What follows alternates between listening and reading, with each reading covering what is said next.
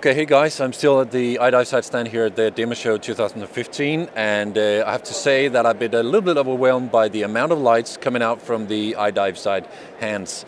You probably already know the program of LED lights from i-Divesite, iTorch. But they have just made so many new models, and I can only tell you one thing: they're getting better, more powerful and cheaper. That's the name of the game, that's the way LED light goes. So let me start from one end to the other.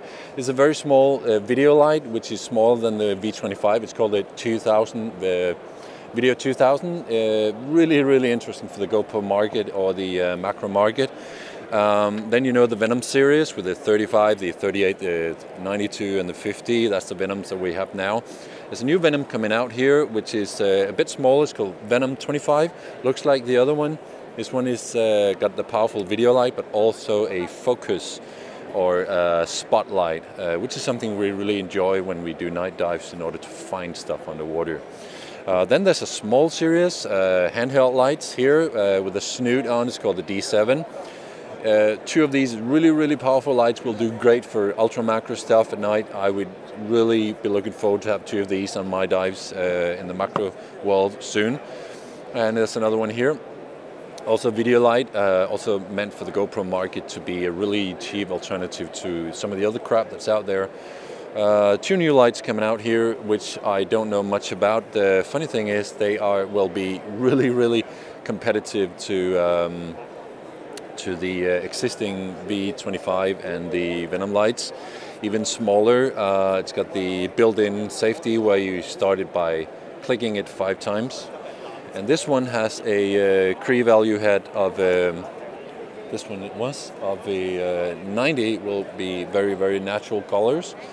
And this one here has got a spot. So again, you got 2 lights in the series here that are going to beat the shit out of most of the other lights, because the quality of these and the capacity is so great that it's really difficult to match. And then there's one last thing, besides all the little nitty-gritty stuff, which I cannot really get around now. This is called I call it the Action Bandit. It's really called the Action Buddy, but it's basically a battery and LED, cabling system here that goes up to 2 light heads. These light heads will be interchangeable, so you can use other light heads later. But this is meant for a GoPro to be sitting here without a tray system. It's got 3,500 lumen video lights here. I'm not going to turn it on because it's going to blind my camera. But again, 5 clicks and you're turned on. And oh, there you go. I will turn it on instantly again. There you go.